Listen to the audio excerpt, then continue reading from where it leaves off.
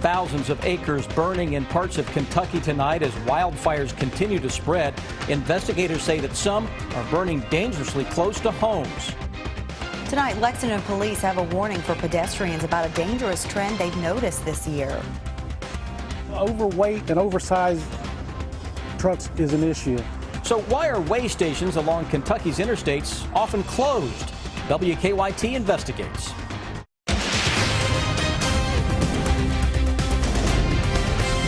This is WKYT News at 6. Good evening. Tonight, many wildfires continue to burn out of control in southeastern Kentucky. And now the governor has declared a statewide emergency. That order opens up state resources to battle those fires like that one. And the Kentucky National Guard is also helping by deploying 3 helicopters to drop water from the air. WKYT's Phil Pendleton spent the day in Whitley County, where firefighters have been busy all week. He begins our top story team coverage. Dennis Nelson is on his way to pick up his child at school. He's got a toddler in tow as well, but on the way there he will pass these smoke-filled hills because officials believe someone intentionally set them on fire. I live here, and it's a wonder, and I've got, as you can tell, I got a 18-month-old and a 5-year-old. I mean, they could have been out here. The State Division of Forestry says they've had 23 fires in 12 counties. The fires on Tackett Road south of Williamsburg were mostly put out Thursday, but the smoke could still be seen. What goes through your mind, someone doing this on purpose? How crazy can they get? Or they want to kill somebody? Fires were active Thursday, also in Harlan, Pike, Letcher, Bell, Knox, and Clay counties. And forestry officials say what's not helping is that some people are wanting to fight them with fire. We've had phone calls from landowners asking if they can set fires back from behind their house to the fire, and we really appreciate it if they not do that. Forestry officials say leave the firefighting to the professionals who control their fires with good control lines. Because if they do set a backfire like that, we could have crews up on those hills and that fire could overrun them. No property was damaged in any of the Whitley County fires, but volunteer departments were on standby to protect structures as needed. In Whitley County, Phil Pendleton, WKYT. Forestry leaders say more than 1,500 acres have burned so far in Harlan County. Firefighters say they're doing what they can to stop the spread of the fires, but some people are worried about their homes. One man says a fire is burning only 40 feet from his house. Harlan County leaders say so far no homes have been damaged by the fire and no one has been injured. In Pike County, some schools were closed today because of the nearby wildfires. The Division of Forestry says more than 1,200 acres have burned in that one county. WKYT meteorologist Jim Caldwell flew over the fires in Sky First today. He continues our top story team coverage. Governor Matt Bevin has issued a state of emergency due to the forest fire and wildfire threat across the Commonwealth of Kentucky. We've been so dry here over the past few months that the concerns have grown, and we have also been dealing with some fires across parts of eastern Kentucky. Several thousand acres now on fire in different areas. One of the large fires here in Pike County, where roughly 1,200 acres are currently on fire. Yesterday, the smoke was so bad around the Shelby Valley High School that they had to let school out early. No school at 3 different schools in Pike County today, again, because of how bad the smoke was and how close the flames were. Matter of fact, these flames were also close to a nursing home facility here that is very close to Shelby Valley as well. You can see that there, and you can see the firefighters have also been dealing with the flames. Now, the Kentucky National Guard has also joined the fight. They've sent out 3 different helicopters to join in on the fighting the flames across the area. They're taking out 2 Blackhawks and a Lakota as well, that all are going to be able to drop around 600-gallon tanks of water to try to extinguish the flames here in this area. In the air on Sky First, I'm WKYT meteorologist Jim Caldwell. A great job showing us what's happening on the ground from the air. We are tracking some rain across the state tonight, but Will it be enough to stop the spread of those wildfires? That's a question we've asked Chief Meteorologist Chris Bailey now for a couple of days, and we kind of get the same answer every time, Chris. Yeah, I don't think it's going to help in terms of completely diminishing the threat over the next several days, but it's going to help in the short term without question, because humidity levels at least are ramping up a little bit, which will slow the progress of some of those fires. And our Defender radar network is showing some showers moving in to this part of the world, dealing with those fires now into southeastern Kentucky. So on a local scale, it is raining heavily enough in a few spots to actually maybe put down a fire or two. Will it put down each and every fire? It's not that type of rain that we are tracking. But you get in on some of the yellows, some of the oranges there. That's where it's coming down very heavy in terms of the rain. A little farther to the north, you catch a break now, Mountain Parkway, but look what is beginning to pop here into northern Kentucky. As expected, a little broken line of some showers. Wouldn't be surprised if we don't even see a lightning strike at some point trying to come from this into southeastern Kentucky later this evening. But that is with a front that continues to drop in from north to south. And as we go through the evening, notice how the hour-by-hour forecast suggests southeastern Kentucky, you've got a shot for rain right on through about 11 or 12 tonight. Not going to rain all the time, but we'll take whatever we can get. Then early tomorrow morning, everything begins to fall apart with a mix of some stars and some clouds that will be showing up. Cooler weather is blowing into town, guys, and that will obviously help things just a little bit as well as we head into the weekend. When I come back in about 10 minutes, we'll expand that hour-by-hour forecast out for you. A woman accused of hitting and killing 2 people with her car has been booked now into the Fayette County Detention Center. But jail leaders say Suzanne Whitlow was then taken back to the hospital for more medical care. She is now considered an inmate at the hospital. She's been charged with manslaughter and DUI. Lexington police say her car hit and killed Louisville police detective Jason Schweitzer and UK employee Timothy Moore on South Upper Street last weekend. According to WDRB, her arrest citation says she hit the 2 men after driving up onto the sidewalk. Those 2 men are among the 8 pedestrians police say have been killed in Lexington this year. Police say that's one of the highest numbers in the last 20 years. There was also a pedestrian death just this morning. WKYT's Hillary Thornton talked to Lexington police about pedestrian safety. This was the scene around 7 o'clock Thursday morning after police say 26-year-old Dylan Hahn attempted to cross Richmond Road. Crossed outside of the crosswalk and was struck by oncoming traffic. Hahn hit by a car traveling outbound in between the intersections of Squires Road and Eagle Creek. Lexington police say they have worked more investigations this year like the one into the collision out here on Richmond Road than in most years past. In fact, this making 41 vehicle collisions with a fatality. Lexington police have worked this year, the most in a year since 1985. This morning's victim, the 8th pedestrian hit and killed in one of those collisions. That is the 2nd highest since 1996. We don't have a specific underlying factor that would point us to exactly what's causing this, but the vast majority of the collisions that we are seeing involving pedestrians are people that aren't using the crosswalk or that are distracted. Sergeant Randall Combs says there are some exceptions to that, like the 2 men killed by a suspected drunk driver early Saturday morning. Combs says a majority of these collisions happening at a time when it is dark outside. Police urging folks to use crosswalks and follow their signals, also encouraging pedestrians to walk opposite of traffic and stay alert. Really, if we follow those basic rules, it would help us greatly reduce the number of collisions that we have involving our pedestrians. In Lexington, Hillary Thornton, WKYT. Weigh stations are meant to be a safety check for the trucks on the interstates. But what if we told you the weigh stations are not open very often in this state? It's a public safety risk and a revenue loss for Kentucky. WKYT's investigative reporter Miranda Combs has the story.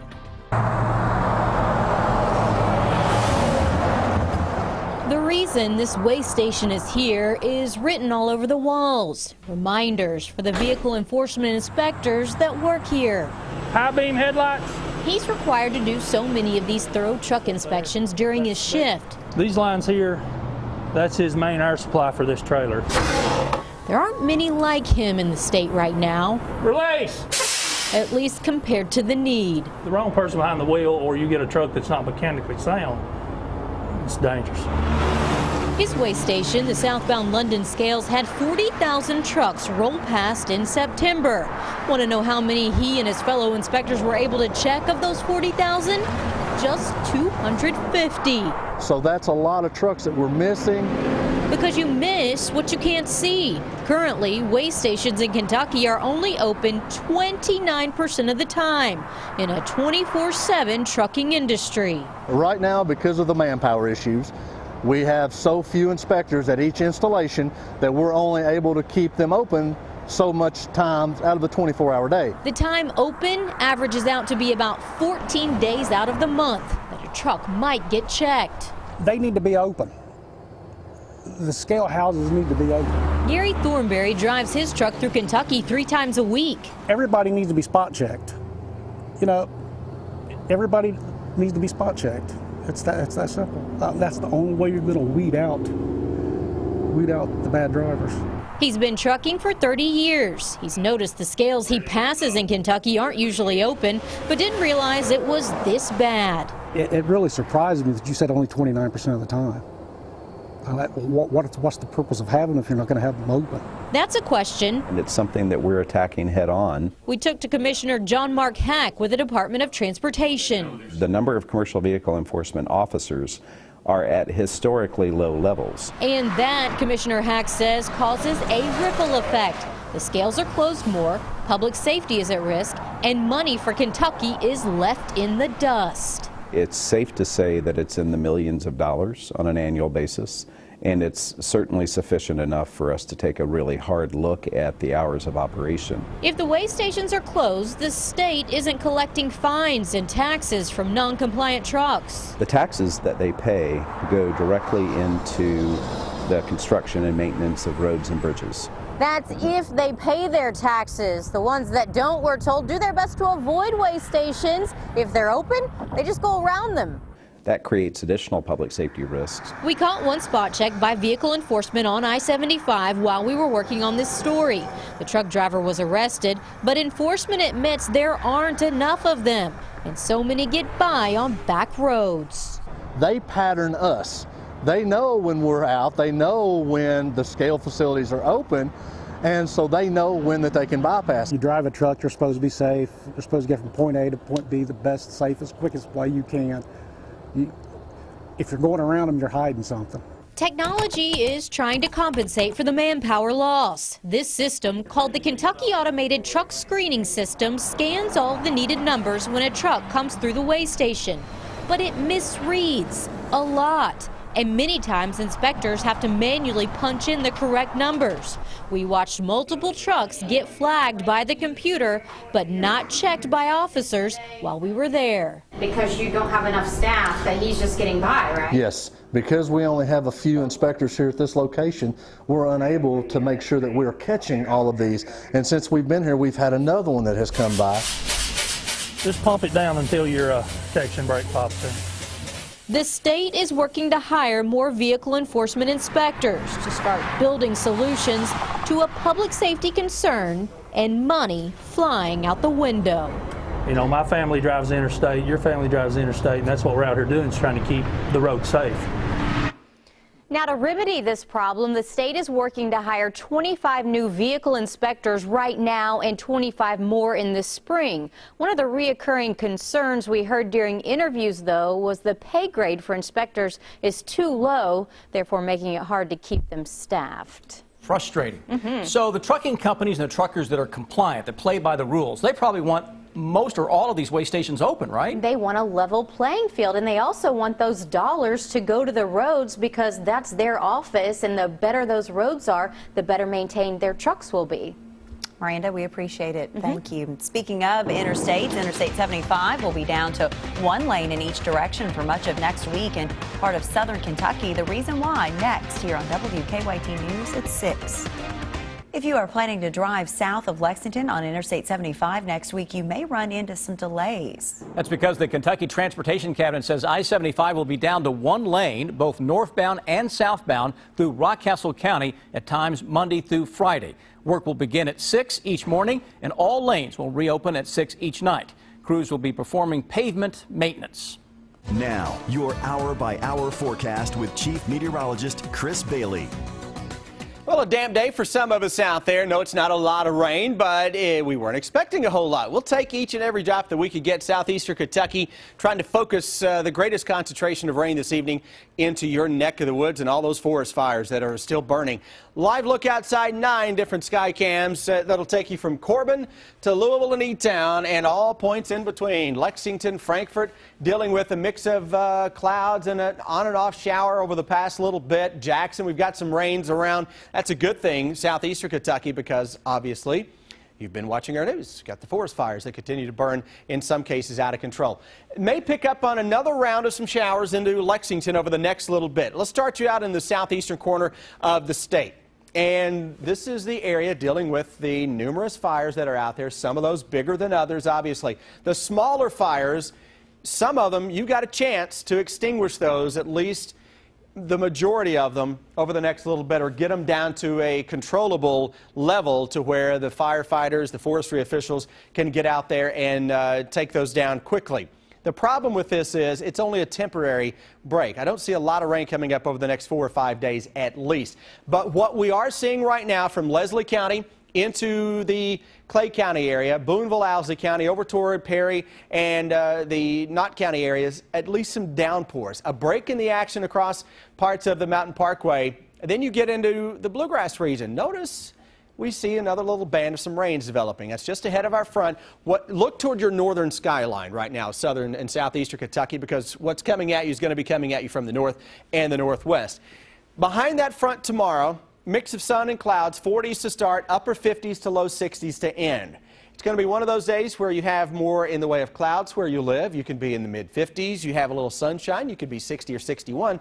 But everybody, as soon as the sun sets, will see the numbers really begin to drop. Hour by hour future radar as we go through the evening, still dealing with showers into southeastern Kentucky. And first thing tomorrow morning, it's a partly cloudy sky that will be noted. Current temperatures now into the 60s into most areas. Still just ahead of that front with 70 degrees across southern parts of the region. But the air around here is actually going to be coming at us from the north for a change as opposed to the southwest. That's where we had those 80s coming for the past couple of days. And you see what's going on in Columbus, Cleveland, into parts of Indiana. Upper 50s to low 60s, and that's what's going to be setting up shop as we go into the day tomorrow into much of central and eastern Kentucky. And that forecast, by the way, giving us the wet roads that are out there into much of central and eastern Kentucky. Let's get the 7-day forecast. That's a little shy to pop up, and we will show you what we are dealing with across the region for the next week. Sometimes you just got to take matters into your own hands, and I mean that literally. 7-day forecast. I promise you, it is coming. There we go. Don't be shy, especially with a weekend that is taking shape with low and mid 60s with overnight lows into the upper 30s. You got to be, you know what? I'm not going to let the machines beat the man. Sometimes the technology tries to take over and you just have to get up there and take over. You got to go over there and just kick it. All right, thanks. All right. Just ahead, Mark Stoops making his final comments before Georgia. The Cats finishing up practice. Stoops talking about Jacob Eason, Georgia's freshman quarterback, and the UK women's team. Exhibition action tonight at the Coliseum. We'll hear from Michaela Apps. That's next.